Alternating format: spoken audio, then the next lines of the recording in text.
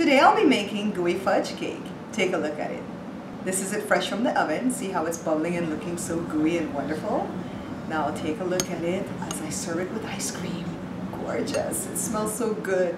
I promise you guys are gonna love this. You're watching The Bear Pantry Show.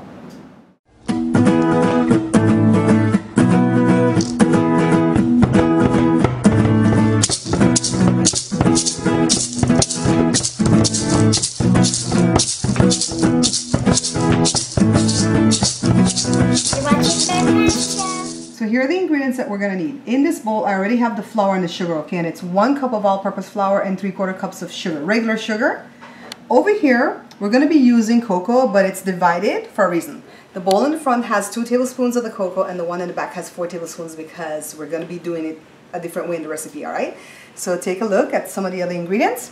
We're going to use baking powder, and that's 2 teaspoons, 1/4 teaspoon of salt. This is 2 tablespoons of just regular cooking oil, the clear ones. This is a 1/2 cup of regular milk, 1 teaspoon of vanilla extract, a cup of brown sugar that's firmly packed, and I have the light one, but you could use the dark. This is 1 3/4 cups of hot water, and I just poured it from the kitchen faucet.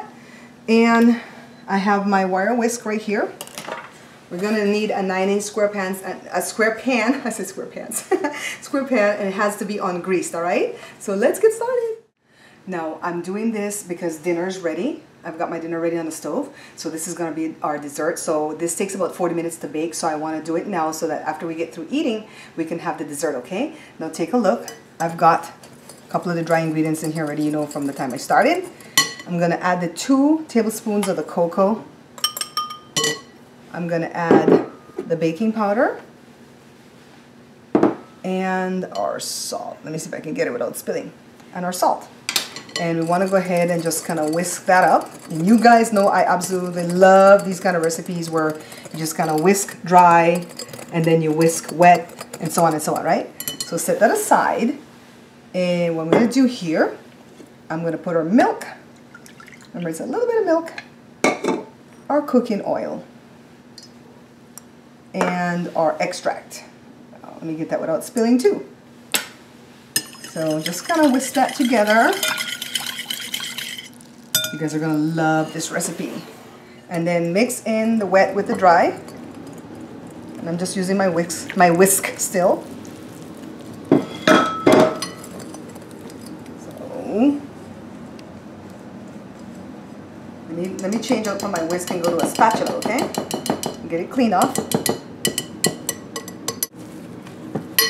Here we are. It was too thick to continue using that whisk. So get it all blended in really well, okay? Don't leave any dry areas. Okay, so now to dump our batter into our pan. And remember, you don't have to grease it, flour it, anything, okay? See how thick it is? Kind of reminds me of brownies to a degree.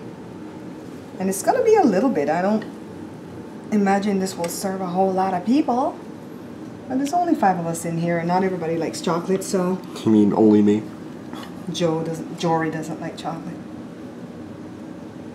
Too many people with J names in here. So, spread it out with my little butter knife.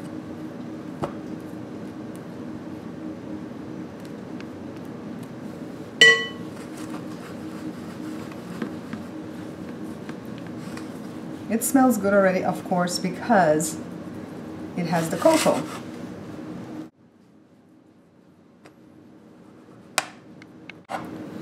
Alright guys, to the best of your ability, spread it with your butter knife, kind of like when you're spreading peanut butter. Get your knife all cleaned off. Get off the edge. Now the only thing left to do is... Okay, I'm going to use another bowl here. Use this bowl to mix together our brown sugar. Let me loosen this up with my fingers.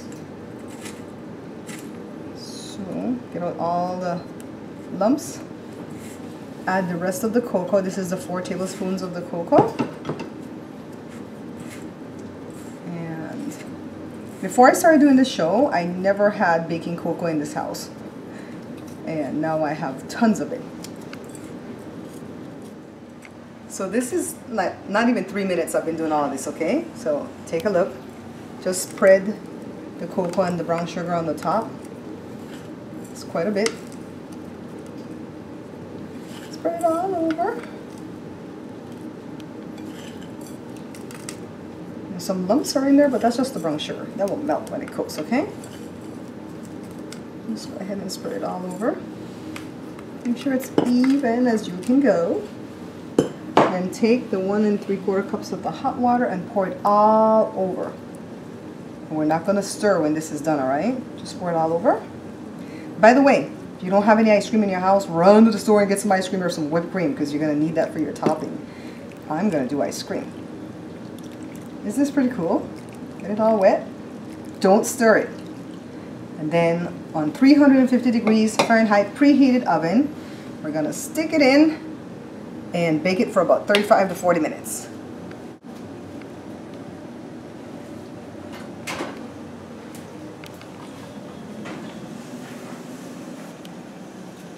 There you go, guys. I'll see you when it's done. Here it is fresh from the oven 40 minutes later.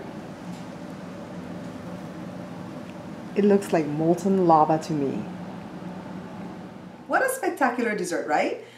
Very easy to make, very few ingredients. Mix the dry together, mix the wet with the dry, bake it for 40 minutes, and then serve while still warm, topped with ice cream or with whipped cream.